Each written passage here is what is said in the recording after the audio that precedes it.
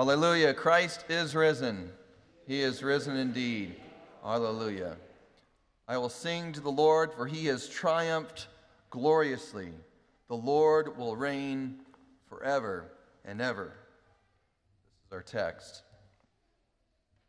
If you buy a lottery ticket, what are the odds you'll actually win the Powerball? Anyone happen to know? Multi-state Powerball odds are 185 million to 1. Someone's going to win. Not very good odds, though. If you play baseball in high school, we got a few baseball players here. The odds of you making the major leagues are 6,600 to 1. Same odds that someone might guess your 4-digit PIN on the first try. The odds of you being struck by lightning are 3 million to 1. By the way, you don't want the world record for the number of times being struck by lightning. That belongs to Roy Sullivan, who was struck 7 times.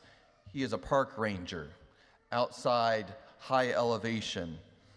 He had no more hair, though, and scars all over his body when he passed away. The most important what are the odds story and events, though, and question is this.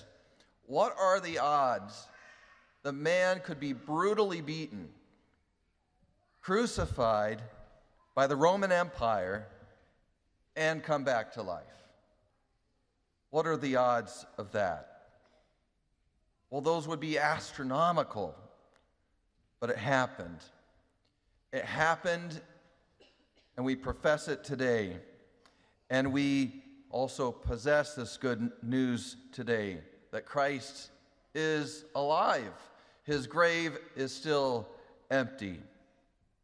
And the goal of this sermon is to, one, profess that good news, to proclaim it to the world, to one another, to sing it out loud, to claim it, but also to possess that for ourselves, to own it for ourselves today. Easter happened, that's profess. Easter is happening right now in me. That's to possess it. Today we're wrapping up our sermon series on the book of Exodus. If you've been with us through the season of Lent, you'll recognize these moments and monuments in the book of Exodus in our series, Let My People Go. For what it's worth, next week we start a new series on the prophet Ezekiel, and it's perfect for Easter, how God makes all things new. So you're in the right place today, where we come to Exodus 15. And we see the odds of this Israelite people, state slaves, defeating the most powerful military force on earth, the Egyptians, led by mean and mighty Pharaoh. The odds are absolutely against them. Everything is stacked up, not in their favor. The drama beginning in Exodus 1, where the Egyptians put slave masters over them to oppress them with forced labor, who worked them ruthlessly. They made their lives bitter with hard labor in brick and mortar and with all kinds of work in the fields. Remember that Sunday school story, perhaps. But then remember how it gets worse. It gets worse for them because then Pharaoh says, well, now I'll make them collect straw themselves. Don't provide the straw for the bricks. They need to go out and get their own straw and still make the same number of bricks. The quota doesn't change. Pharaoh is using his bricks and whips and his worst tricks, and it does get even worse. As the Israelites are fleeing Egypt, finally Pharaoh says, let them go, reluctantly. Then Israel finds themselves looking over their shoulders, and they see Pharaoh running after them, chasing and screaming, you'll have hell to pay now. But it gets even worse, because the Israelites, they get to the Red Sea, and they're surrounded, and they're stuck on all sides. There's no going back, there's no going around, there's no way out except God. We get to Exodus 14. They said to Moses, this is how bad it got, by the way, was it because there were no graves in Egypt that you brought us out in the wilderness to die? Goodness, that's pretty bad. The odds were completely against Israel, except for God. So it's no wonder Exodus 15, Easter morning, we're celebrating with them this hallelujah. Pharaoh's chariots and army, he is hurled into the sea. The finest of Pharaoh's officers are drowned in the Red Sea. Imagine all of your enemies on your necks, and then suddenly they're gone.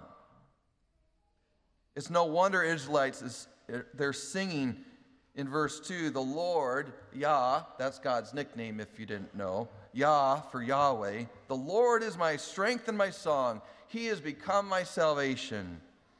It's the first Hallelujah chorus. And then Exodus 15:3, Yahweh is a man of war. Yahweh is his name, right? God is fighting for them, the same God who fights for you. All of this, though, is just a peek. It's a prelude, it's a preview into the Bible's greatest against all odds story. Why we're here today. Opposition began early and often in Christ's ministry. Pharisees plotted with the Herodians. Detractors said he's demon-possessed. Scribes test him with Torah trivia. His own brothers ride and ridicule him. Sadducees posture with Pentateuchal pride, and it gets worse. Christ indeed has hell to pay. But once arrested, Jesus is bound, accused, blindfolded, mocked, and worse, they strip him naked to humiliate him as much as possible, and then they beat him into a bloody pulp. It actually happened. And even worse, Jesus, blood-soaked, is spiked to a tree for 6 hours. Imagine the horror. Crucified, dead, and buried is your Jesus. Just when everyone thought it was all over, and everyone else thought it was all over, you hear the angel. The angel announces he's not here. He's risen just as he said. And Mary shouts, Rabboni, and then Thomas for the ages, my Lord and my God. Against all the odds, Jesus lives. Hallelujah. Jesus lives. But sometimes we think it's all over for us. It's all over for you, your job, your family, your health, life itself. No way out. If you are in that position today, completely stuck on all sides, trapped in, hear your Jesus, alive and well. Shout to your enemies, let my people go. Let them go. Remember, the goal of this sermon is not just to profess Easter. That's good. It's also to possess Easter. Easter happened. We proclaim it. We profess it. But Easter can happen in you, and it is. That's to possess it. That's to own it. There are at least 3 barriers for all of us in possessing Easter. First, I find, is growing up in a family that, well, isn't much of a family. Doesn't work. Maybe you run into people like I do, and they're walking zombies because, well, when they were children, something was broken.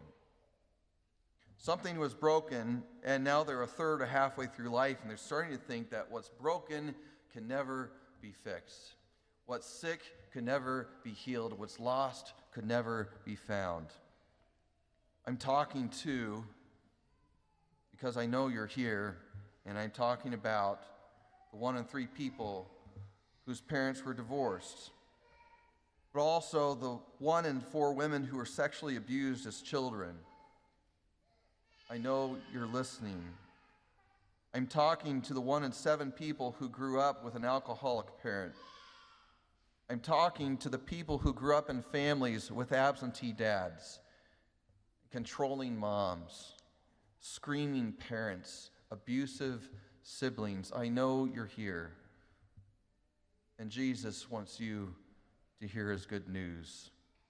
You feel as though the odds are against you, but Jesus, my friends, is for you. Another barrier we experience is a devastating loss.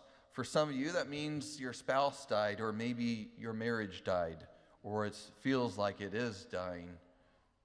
Maybe your child died, or your father died. For others, it means your dream died. And I'll venture to guess there's some here today who are feeling as though their will to live has died.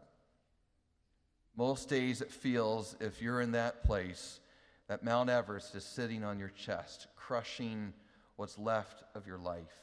And you feel as though the odds are against you. Friends, listen to your living Jesus today. Or maybe we're crippled by a destructive habit. What is it in your life? What is it in your sphere of this world? What is it for you?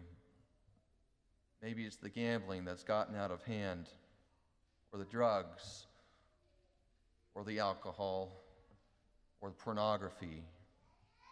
Maybe it's work, and then more work, and then more work. I heard a guy say, I spent my entire childhood feeling invisible. There was no abuse or other stuff like that. I just felt invisible. I wanted to say, hey, I'm here. I'm a little person with a love-starved heart. Would you please notice me and see me and convince me that I matter? You know anyone who can feel lonely in a crowded room? I've been there.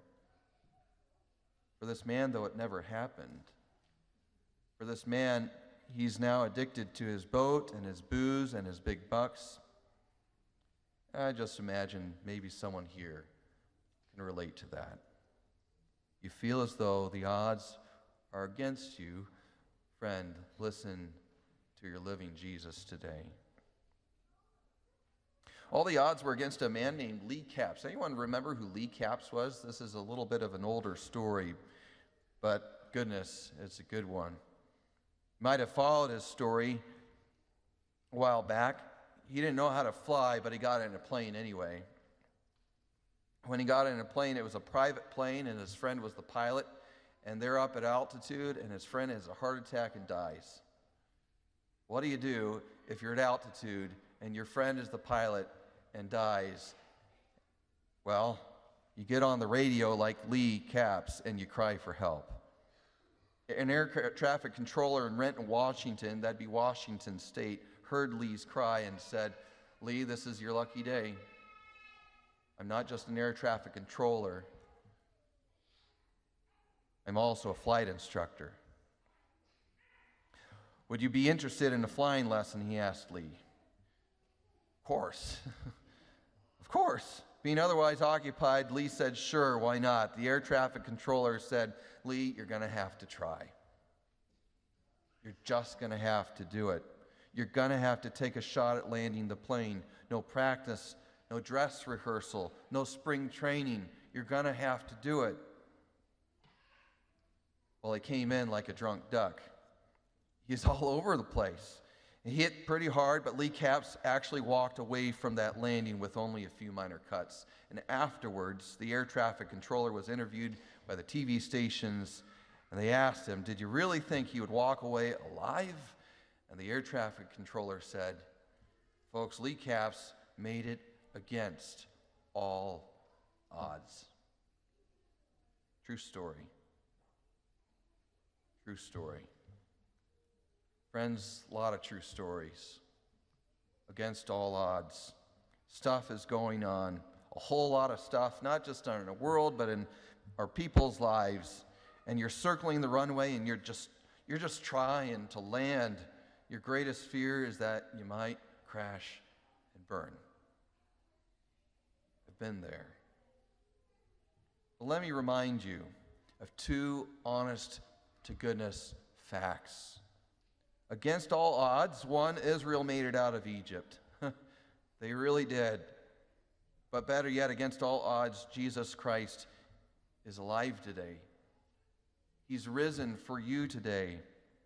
We profess Easter with every ounce of our being, but God, we long to possess Easter with every ounce of our being. You almost feel like it couldn't happen. But God says it can. The Messiah has an hallelujah for you. You know this story too? George Frederick Handel, if you know the name Handel, this is why you know it.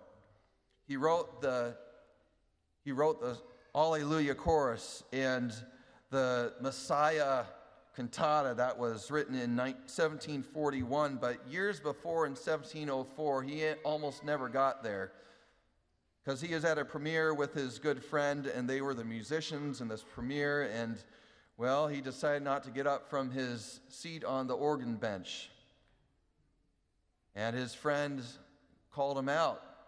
His friend was supposed to take the seat on the organ bench halfway through the performance, and he called him out. He said, "We're going to have a duel right now, right here, outside, buddy." And his friend took a sword and aimed it straight at his heart, and he struck him straight at the heart and hit a button instead and deflected the sword and saved his life. What are the odds? What are the odds of that? And then 37 years later, in the springtime, his career winding down, running out of money, Easter time, he writes in 24 days, he writes Handel's Messiah as we know it and the Alleluia chorus. And he includes these words, "And he shall reign forever and ever." Who is that? That's the one Paul says can live in you today. Paul says we can possess this Easter with our own hallelujah today. If the Spirit of him who raised Jesus from the dead is living in you, he who raised Christ from the dead will also give life to your mortal bodies through his Spirit who lives in you. That's a present tense, folks. Here and now, no matter how dark the world gets or how it looks in your life, your Jesus is for you. Listen to him. Through the presence and power of the Holy Spirit, Easter is happening in us. God promising resurrection for everything and everyone that looks so lifeless and hopeless and dead. Listen to your Jesus who has conquered your enemies of sin and death and the devil. Shout today, let him go, let her go, let my children go. The Holy Spirit is making this alive and real for you. John 14, Jesus says it this way, "Let not your hearts be troubled." Right? Don't let your hearts be troubled. Believe in God. Believe also in me, Jesus, who is truly God. And then he goes on and he says this, "Because I live, you will live." Easter happened. That's profess. Easter is happening in me, in you. That's possess. That's owning it. That's believing it. That's living it now, and we will live forever. Friends, you have a word for that. We have a word for all of this. And what would that word be? Hallelujah. Hallelujah. Amen. Lord, keep us in your peace. You, Lord Jesus, who live and reign forever and ever, be our peace. Amen.